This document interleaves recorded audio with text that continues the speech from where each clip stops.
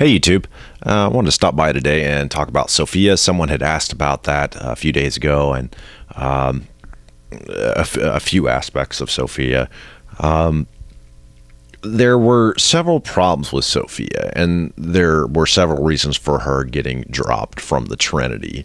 The first problem, the most important problem, I think, with Sophia was that Sophia is only good for one thing, in essence, because Sophia is the barrier between life and afterlife, or part of that barrier. She's only good for one thing, and that's getting through. So Sophia is good for apocalypse, unveiling, and in apocalypse, when you have a revealed theology and you're working with apocalypse and Sophia, it has the tendency to spawn new theologies all the time. So it's really only good in the initial stages of a theology. Later on, Sophia and apocalypse need to be pushed aside for something more stable. Otherwise, you just keep generating these theologies. Eventually, a theology won out, and that was Catholicism. And Sophia was sidelined.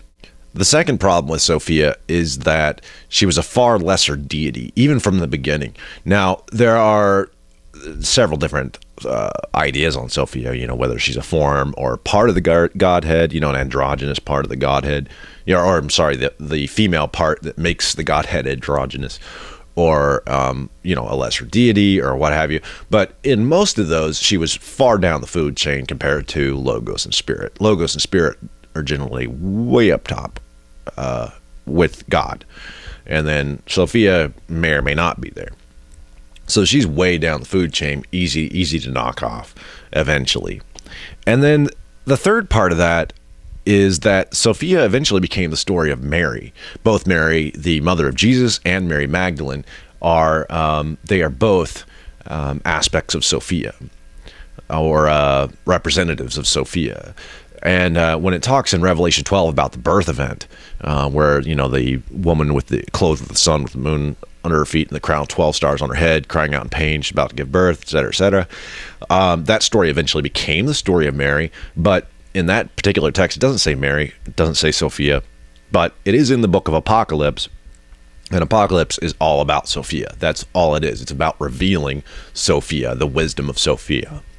So, and again, Apocalypse and Sophia are highly, highly related. So, and like I said earlier, and the later you get into the tradition you get, the less important those need to become. Otherwise, your theology just keeps on spinning off these new theologies, new revelations all the time.